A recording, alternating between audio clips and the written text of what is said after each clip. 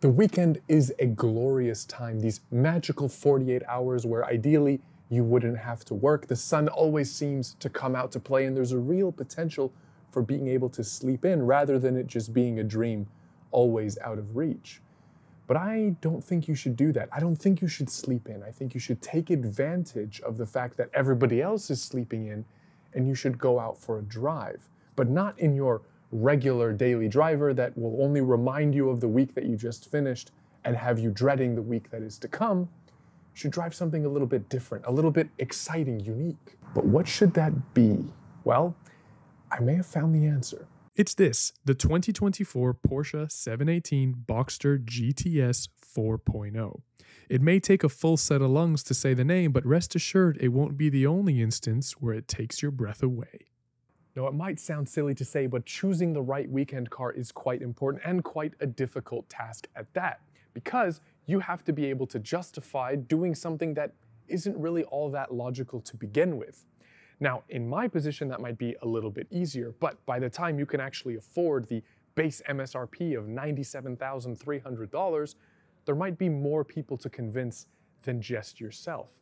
Luckily, the Boxster makes that job a tiny bit easier by addressing all of the right criteria.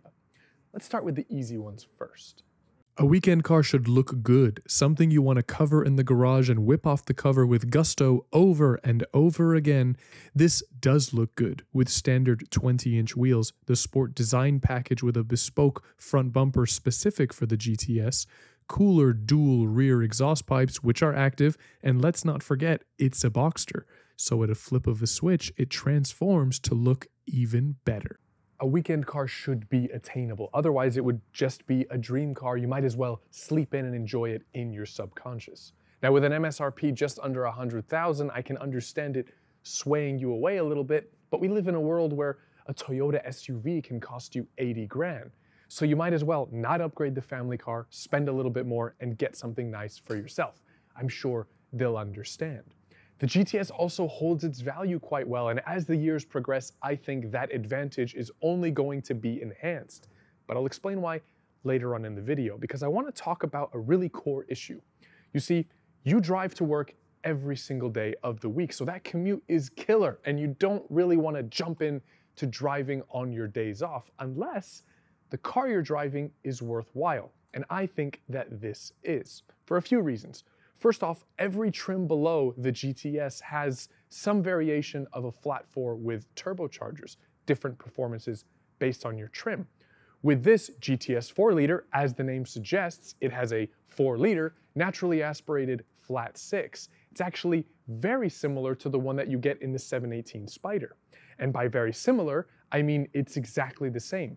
There's no mechanical differences whatsoever between the engine and the transmission of those two cars. It's only software.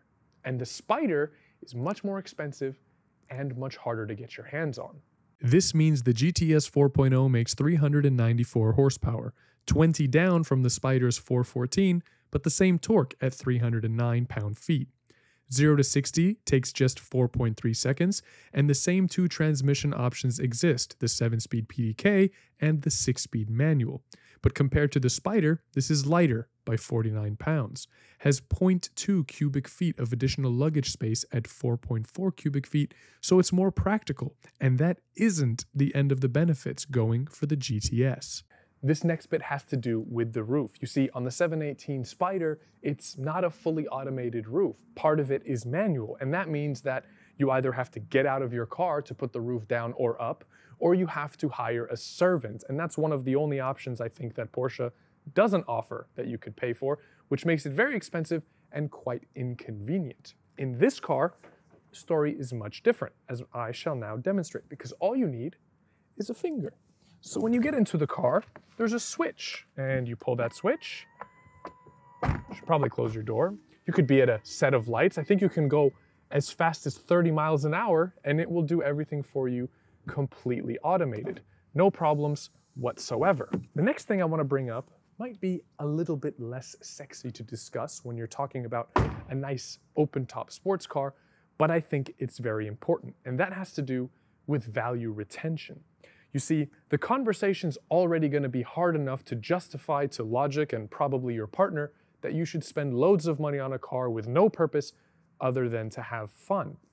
But that conversation is only going to be made more difficult if the car that you choose depreciates and the value drops like a rock in still water.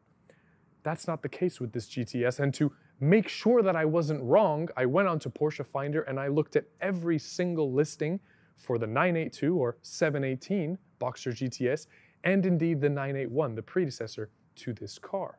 Now I only found 4 for sale, and I searched with a radius of over 500 miles. And the average depreciation for those 4 cars was about $2,000 US. That's almost no depreciation whatsoever. And I believe one of the cars was actually posted for higher than MSRP, all of which had miles. For the 981 Gen, the one before this one, there were none for sale. Now that does give me a very small pool to collect data from, but what it also does is kind of justify my point. People aren't selling these, they're buying them and they're holding on to them, which is what makes a car valuable to begin with. They don't want to get rid of them, whether it's because they think they're going to go up or because they just love the car and it drives so great. Whatever it happens to be, let's take this one out for a real quick drive before it sells to see what it's like on the road. Couple things about this car. First of all, you really can't beat a naturally aspirated flat six. I know that every YouTuber and every person that likes cars says the same thing, naturally aspirated is the best. But there's a reason for that. It's because it is the best. And it's not because it's the fastest, it's not because it's the most efficient, it's just because it's the most enjoyable.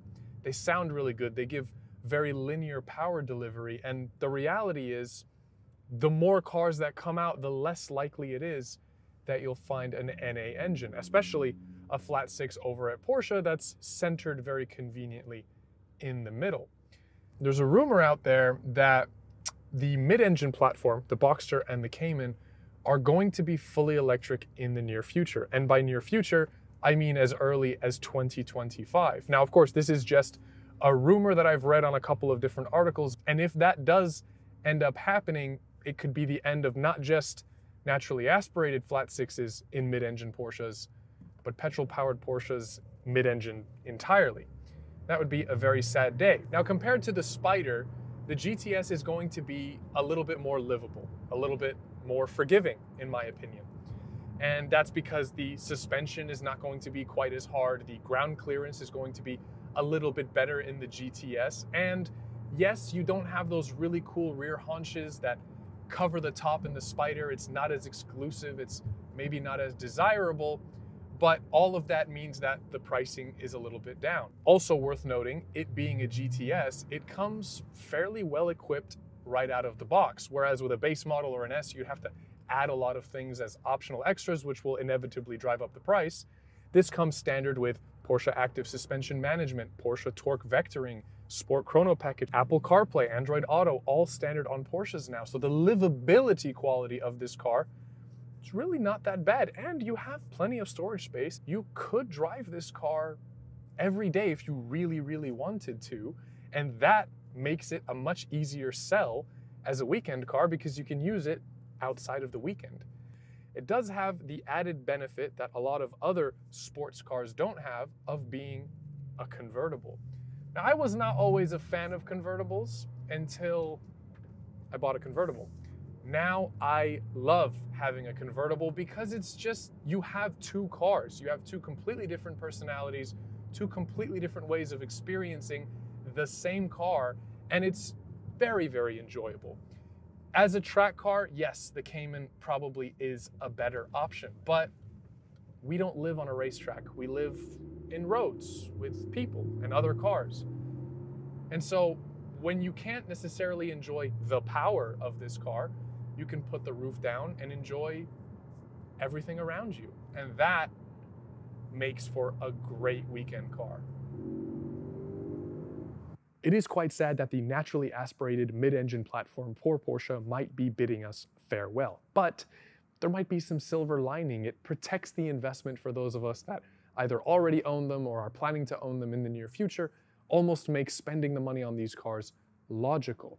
But that's all I have for this video. Thank you so much for watching. A big thank you to Porsche Riverside for loaning me this shark blue example of the Boxster GTS. They currently have this available for sale, so if you're in the market, check the links down in the description below. Otherwise, leave me a comment with your thoughts. Do you agree with my selection for the perfect weekend car, or do you have a differing opinion? Let us know down below. Like, subscribe, hit the bell icon so that you don't miss a video, but until the next one, thank you again for watching, and take care.